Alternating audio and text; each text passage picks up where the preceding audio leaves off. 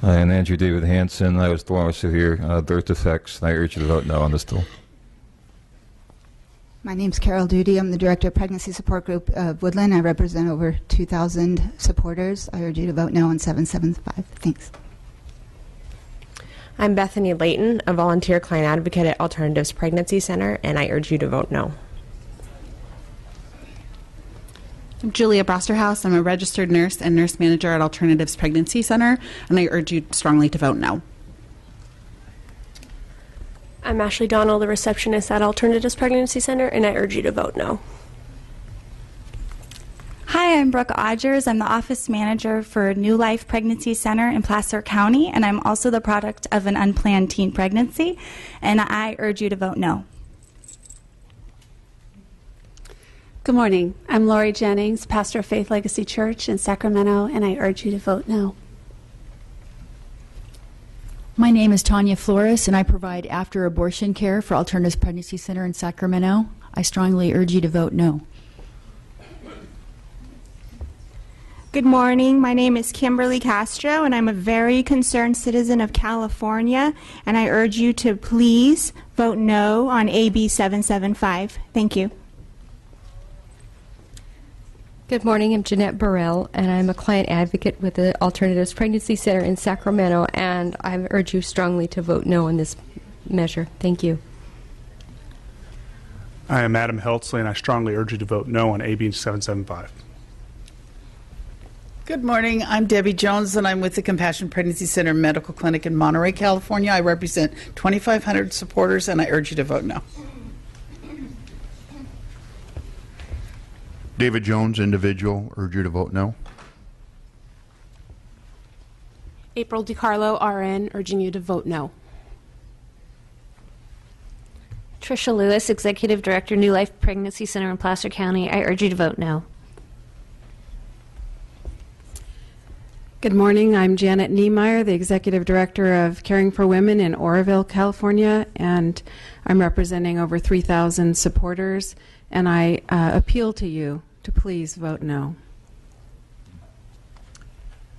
Dean Tarsi, and I'm a supporter of all these pregnancy centers that do some loving and compassionate work, and also with Alternative Pregnancy Center as a volunteer. I urge you to vote no. Thank you. My name is Shannon Hughes, and I urge you to vote no. Good morning. My name is Ann Axtell, RN, and I strongly urge you to vote no on this bill. My name is Chuck Hughes, and I strongly urge you to vote no. Dick Jones, environmental scientist, and I urge you to vote no. Thank you. I'm Ellen Giannoli. I've been a RN in California for 42 years. I'm a nursing instructor. I was formerly on the public health nursing staff for the state of California. I am from Shasta and Lassen County.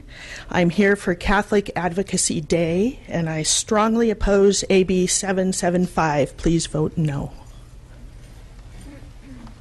My name is Kathy Peterson. I'm with New Life Pregnancy Resource Center, and I strongly urge you to vote no. Good morning. I'm Linda Powell, and please vote no on this bill. Good morning. I'm Sue DeBruin. I too am post abortive 2 times, and I work with New Life. And from myself and my husband, who Dr. Mark DeBruin, would wish you would deny this bill. Thank you.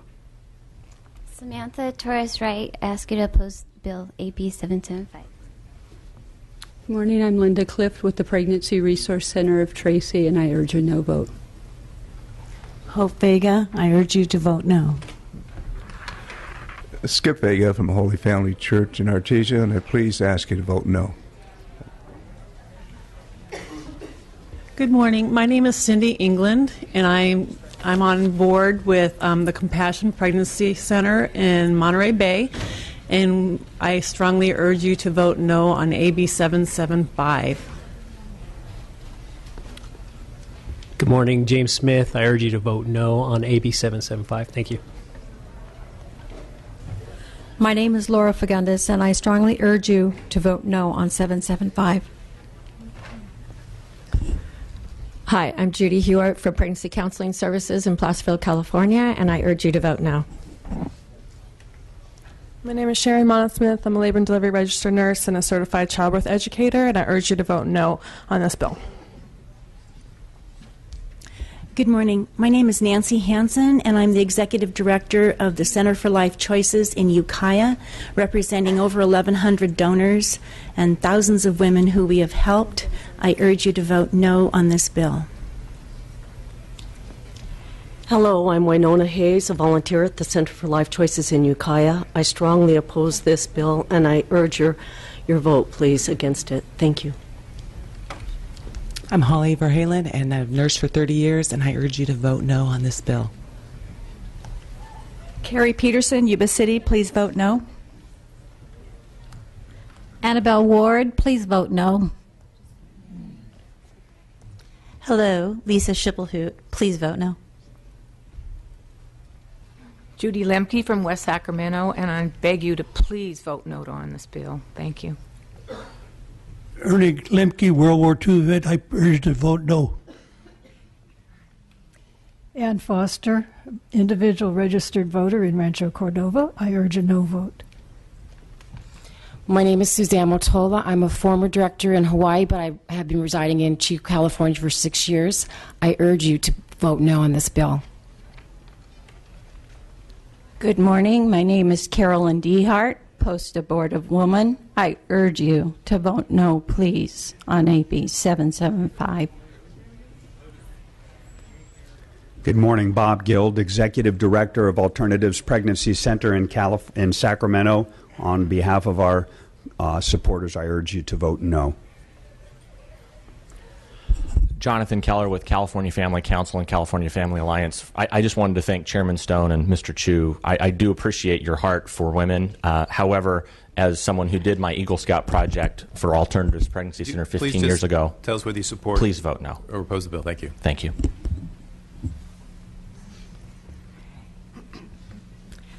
Good morning. My name is Patricia Del Marmo. I am the Northern California Area Director for Concerned Women for America, which is the largest women's organization in the nation. We have about 20,000 members for California, and I urge you to vote no. Thank you. And I have proof of the good stuff.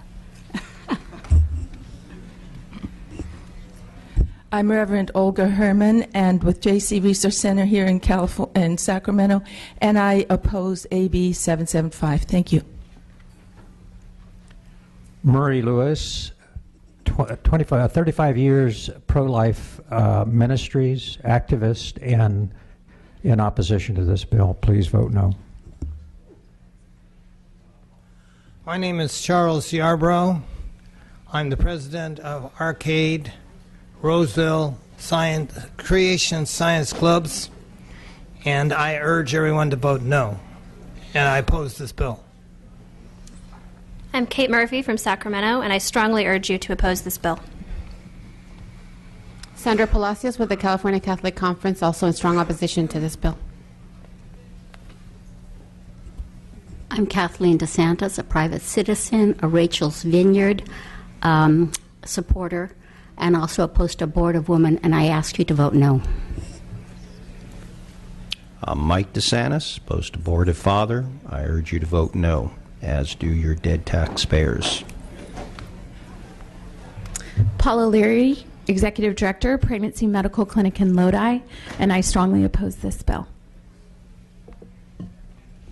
Kathleen Moran, Board Member, Pregnancy Medical Clinic of Lodi, and I strongly urge you to oppose this bill. Thank you. I'm Joanne Westgate from Lodi, representing the PRC of Lodi, and I strongly oppose this bill. I'm Ralph Merletti, from member of St. Rose Parish, South Sacramento, and I strongly urge a no vote on this very unfair bill. Lisa Smiley from Sacramento, please oppose this bill. Ruth Ann Cawley, 40 Days for Life, San Rafael, and I strongly oppose this bill. Mary Potler, Tiburon, California. I'm adopted. I strongly oppose this bill. Ingrid Gallagher from Marin Network for Life. I strongly oppose this bill. Dorinda Sears from Tiburon, California, member of Marin Network for Life, and I strongly oppose this very coercive bill. Sue Ann Garbarino from Yuba County, small business owners, strongly oppose this bill. I've seen many women helped by our crisis pregnancy center. Thank you. Walter Rilling, a citizen of the United States, and I strongly oppose this bill. Dwayne Russell from Yuba City, California. As a strong supporter of the Women's Center in Yuba and Sutter counties, I strongly oppose this bill. Judy Delgado from Placer County. I strongly oppose this bill on the grounds of constitutional rights and for the lives and savings of children, unborn or unborn. I'm Bridget Potter from Nevada County, and I strongly urge you to please vote no. Sarah Wynn from Nevada County, pro-life supporter, and I urge you, please vote no. David Leatherby, local businessman, father of 10, great-grandfather to 31, grandfather to 30. Please vote no. Bob Slakey, a private citizen. I urge you to vote no. Good morning. James Anderson, pastor in Yuba City, California, and I urgently urge you to vote no. Janelle Trevathan, member of the Board of Directors of a Women's Friend Pregnancy Clinic in Marysville and a 25-year client advocate at a Women's Friend, and I urge you to vote no on behalf of our over 5,000 supporters. Democrats, for once, just say no to your Planned Parenthood racist masters. Anyone else in opposition? Anyone else in opposition? All right, seeing none, I'll bring it back to the committee. Comments, questions from committee members? Mr. Gallagher? Yeah, a few questions. The first question is, this is a Judiciary Committee, so we're very concerned about the law. And Mr. Chu, I know you yourself are a Harvard-educated lawyer, so you can guess that there are some constitutional issues with this legislation. And probably most on point would be the Evergreen case that was before the Second Circuit, where New York City had a similar type of requirement that these clinics have to post this information or have to provide certain information, and they found that the court ultimately found that that was not narrowly tailored enough, that the government has the authority. They could do a citywide campaign letting people know about low-cost government programs that provide prenatal care and other health care for women. So, I think that case is pretty on point. They found that's unconstitutional. And in this particular case, we're talking about a very small minority of clinics out there that are completely privately funded. All the other clinics have government funding, and so we're saying to that minority that's completely privately funded, you need to tell about the majority of clinics who receive government funding and have a whole lot more advantages in terms of their funding than the privates do. Don't you see that there's going to be a pretty substantial First Amendment problem here? So first of all, let me start by, I want to just take a moment and thank all the members of the public who have come out. There are certainly many heartfelt perspectives on both sides of this issue, and I very much respect the various perspectives that we have, and certainly my guest, Mr. Gallagher, and I, we may respectfully disagree on this, particularly as we look at the constitutional issues, but just want to appreciate the conversation here. As I said in my opening comments, we certainly drafted this ordinance very narrowly. understanding and anticipating that there may be some who would challenge us on constitutional grounds. It is our perspective that this ordinance really is professional speech or commercial speech that would be governed by an intermediate constitutional scrutiny standard. And given the substantial government interest in ensuring that pregnant women are fully notified about their spectrum of health care options, we believe that it would be upheld in the courts. But that being said, Mr. Gallagher, since you are an attorney, if and even if a court were to find that this is a law governed under a strict scrutiny standard, we believe there is a compelling government interest in ensuring that pregnant women are fully notified about their spectrum of health care options. This is a narrowly tailored bill, given the time-sensitive nature of how pregnancy affects decisions and options, and we have not really been able to discern an alternative that would achieve this compelling interest. And let me just also suggest that in the Evergreen case, the Second Circuit in New York actually did uphold language very similar to what we're talking about here. And if I may quote, the Evergreen Court in New York said that the government has a compelling interest to ensure that women have prompt access to the type of care they seek, and to prevent women from mistakenly concluding that pregnancy service centers, which look like medical facilities, are medical facilities, whether or not those centers engage in deception. And let me mention one other thing, which is NARAL, as you probably know, had a study where they found that 91% of the clinics that they sent individuals into found that those clinics were providing information that suggested that abortions led to breast cancer, infertility, mental illness. We heard from Mr. Hadley, representing the opposition. He suggested that oftentimes in these clinics there may be things said that shouldn't be said, and that's part of the challenge of what we're trying to do here. We have narrowly tailored this to require licensed facilities to provide a simple notice that there are a range of options, but we're not dictating what those options are. It is viewpoint neutral. I have a few other questions, Mr. Chairman. Go ahead. Well, again, in the Evergreen case, there was actually three parts of that the city of New York did. First of all, they said that the clinic would have to say whether or not they had a licensed medical provider on staff. That was one. The second one is they wanted them to state the fact that the New York City Department of Health and Mental Hygiene encouraged potentially pregnant women to consult with a licensed provider. And the third portion, which we do not do here, right? That's not and the part of third this. portion was whether they provided referrals for abortion, emergency contraception, or prenatal care. The court upheld the first one only, which is a statement that the person, whether or not they have a licensed physician on, which is not before us at all today. But actually, it very much is in front of us today. In fact, that is half of what our not ordinance on is this about. provision that we're all talking about, because your notice does not say anything about a licensed provider. The notice says. Actually, Mr. Gallagher, the notice a says significant portion of our bill refers to unlicensed clinics. I understand that, but I'm saying the part that everyone is opposed to and that everybody's talking about is this notice where you're saying California has public programs that provide immediate, free, or low-cost access to comprehensive family planning services, including all FDA-approved methods of contraception, prenatal care, and abortion for eligible women. There's nothing in that statement that talks about a licensed physician. So that's what we're talking about. That's the speech issue. And in the New York case, it was the latter two provisions that were struck down by the court as unconstitutional, because they provided them to tell clients who came into the facility that New York City Department of Health and Mental Hygiene encouraged pregnant women to consult with a licensed provider.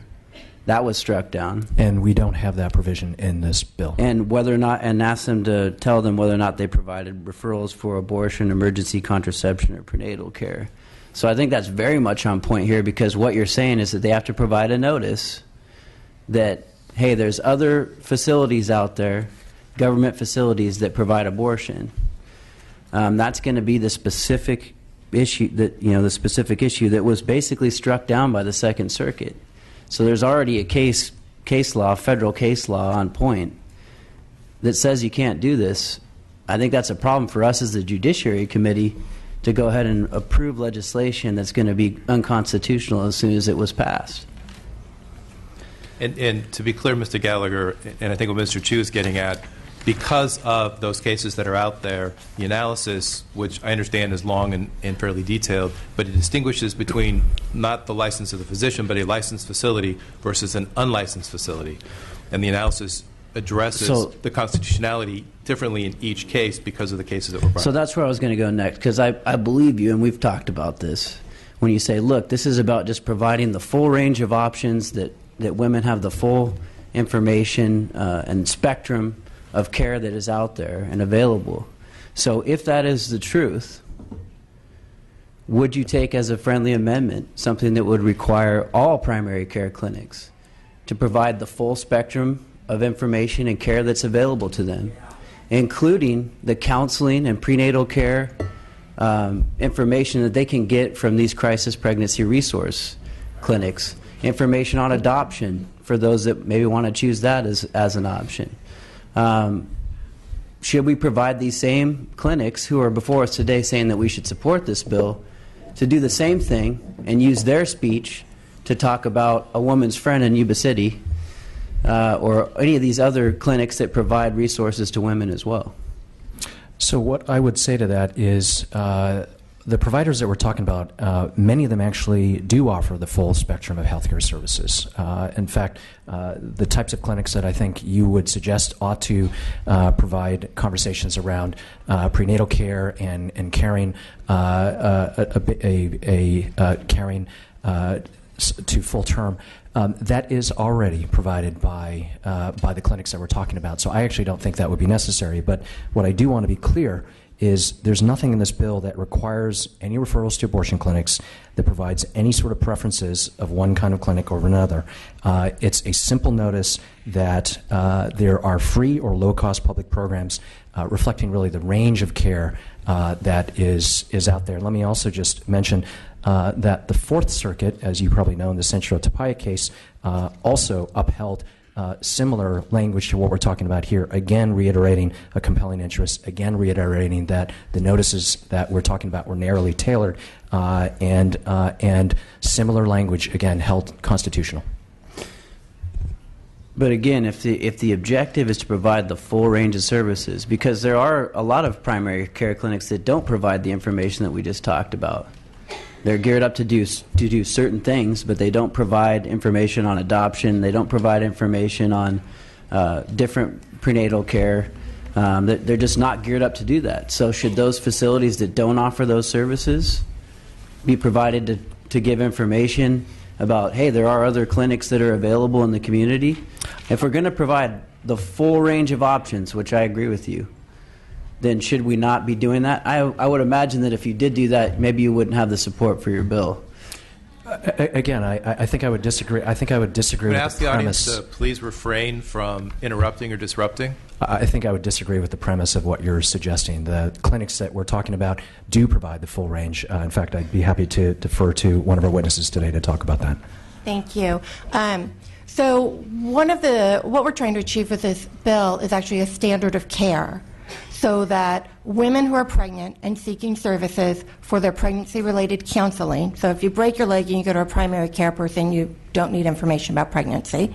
What we're trying to do with this bill is make sure that the standard of care is met for every pregnant woman seeking information about contraception, prenatal care on having a baby, adoption, or abortion care. So this bill is only bringing everybody up to the same standard, because what we have found is that not every pregnancy counseling center offers that. This bill specifically says that if you're already enrolled in FPEC and Medi-Cal provider, you're already required by law to disclose this information. So this is bringing that level of care to everyone seeking care regarding or information regarding pregnancy. So if that's true, why doesn't your notice say adoption in it? Free or low-cost access to comprehensive family planning services, prenatal care, adoption, counseling. I don't see any of those services listed in your notice.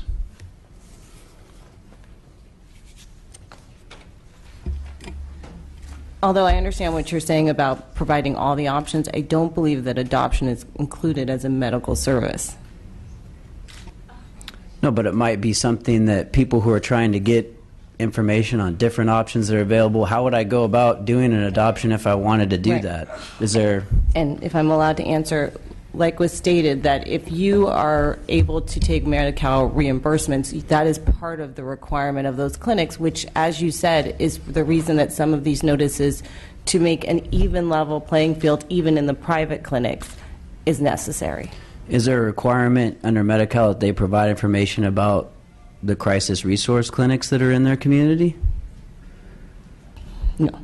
So that's what I'm saying, is you have an uneven playing field here. You're saying that these privates who receive no funding, no government funding whatsoever, they're completely private, have to tell about the government-funded programs that are out there. But the same is not true of the government programs. They don't have to say that, hey, there's these other groups out here who have qualified, licensed people providing the information. They don't have to tell about these privates. That's where I think we're going to have a huge constitutional issue. I think part of the issue is that right now a California clinic that is licensed and receiving Medi-Cal cannot refer to a clinic that is not providing the full range of services.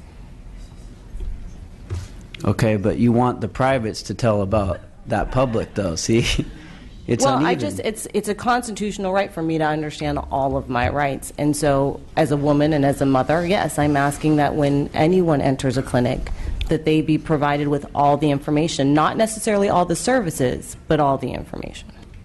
I agree, and I think all these, hundreds of women who are here today would agree with you that you should be provided with all the information.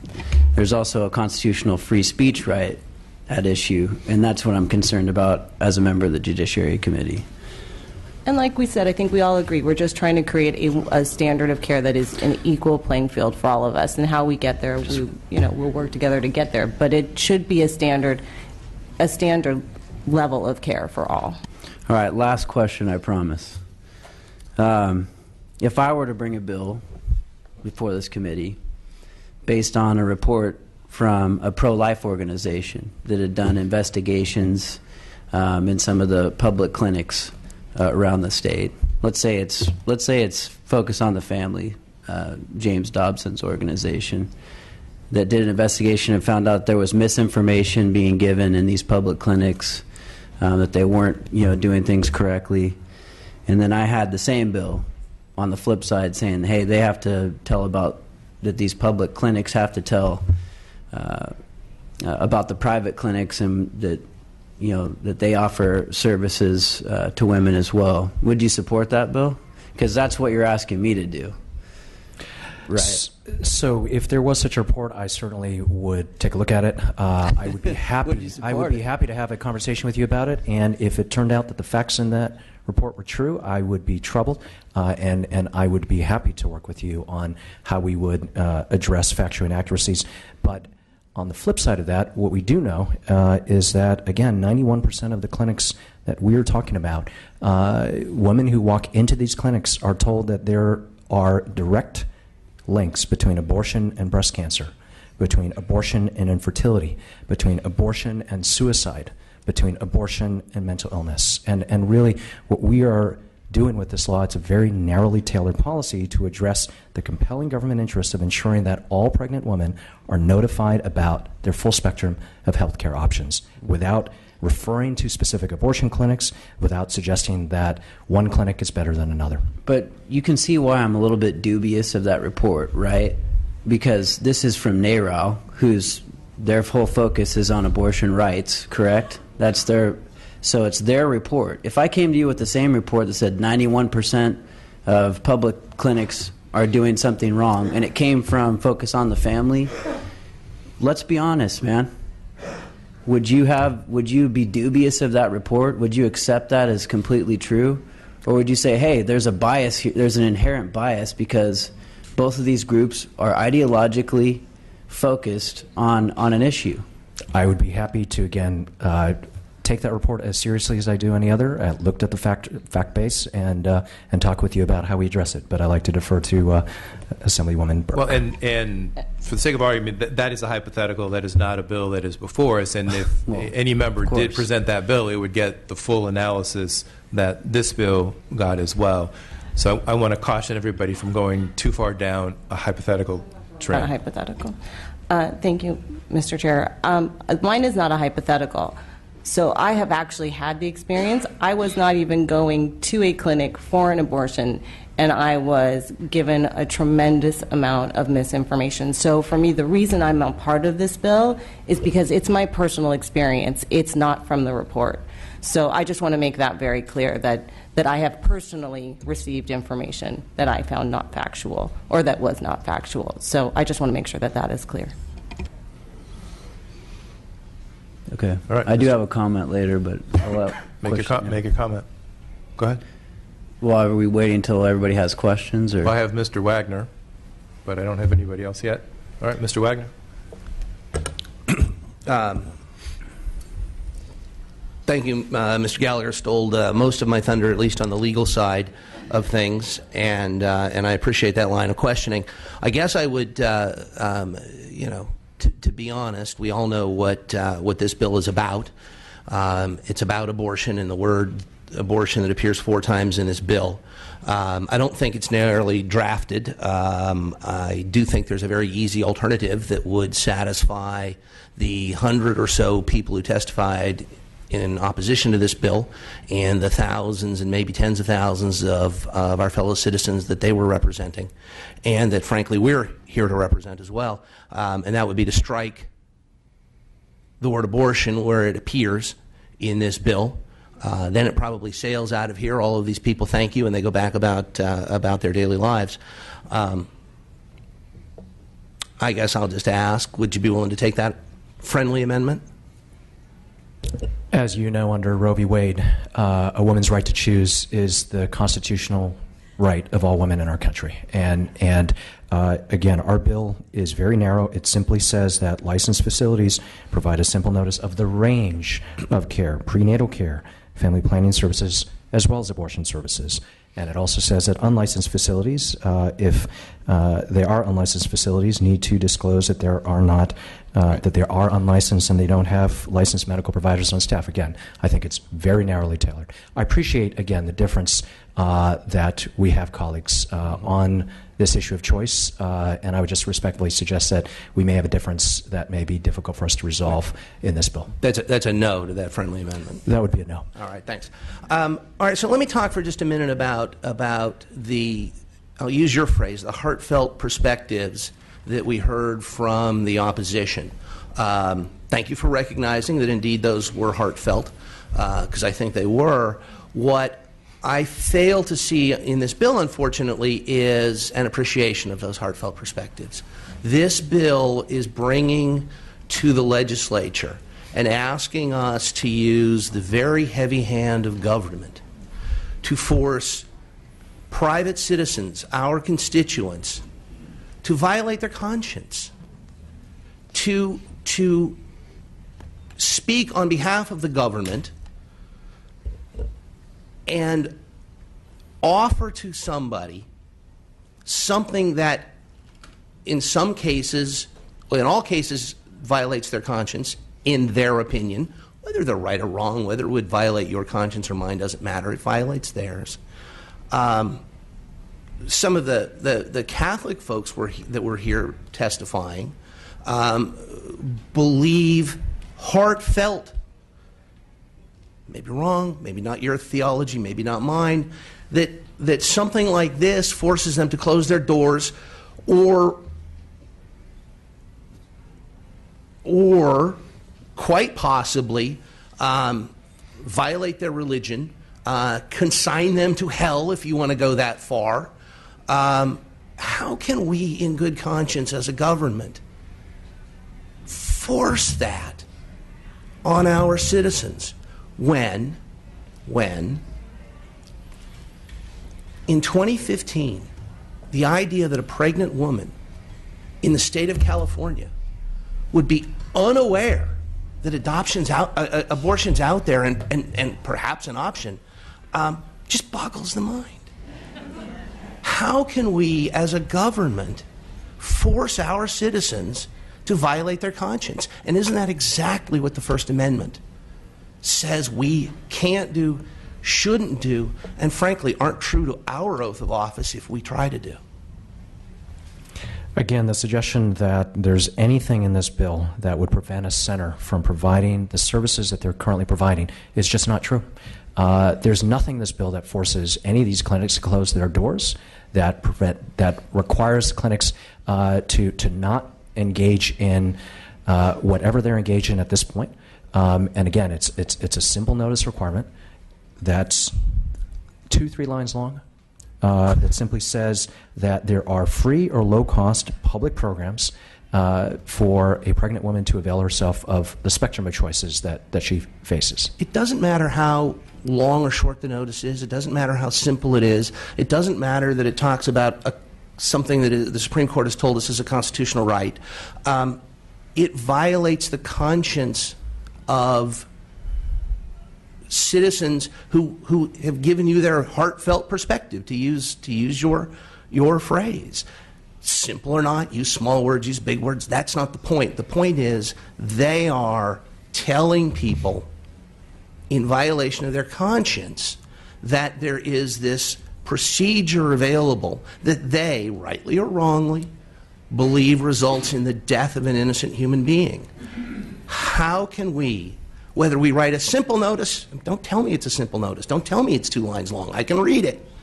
How can we in good conscience foist that on our constituents who believe, like they do, that abortion is wrong? Again, I think this is just an issue that we will respectfully disagree on, although I do want to mention we do know that there are many women in our state who, when they're pregnant, may not know exactly what their options are. Certainly within immigrant communities, certainly within low-income communities, and when they see the ad, pregnant, scared, and they walk into a center, and again, they're told that an abortion will lead to all sorts of horrific things, it creates a number of challenges for government as we think about how to protect a woman's constitutional right to choose. So, again, respectfully disagree. We may not be able to agree on this one, but we have certainly done our best to narrowly tailor this to address a substantial government interest. All right. Last question. Why is abortion so important to you people that you will require a violation of conscience? You won't put in adoption when you say, well, we want the whole range, but you won't put in some of those, that you stand up here and tell us something that is patently not true, that there are people out there in California in 2015 that don't know abortion is available. What is it about that procedure that's so important to you?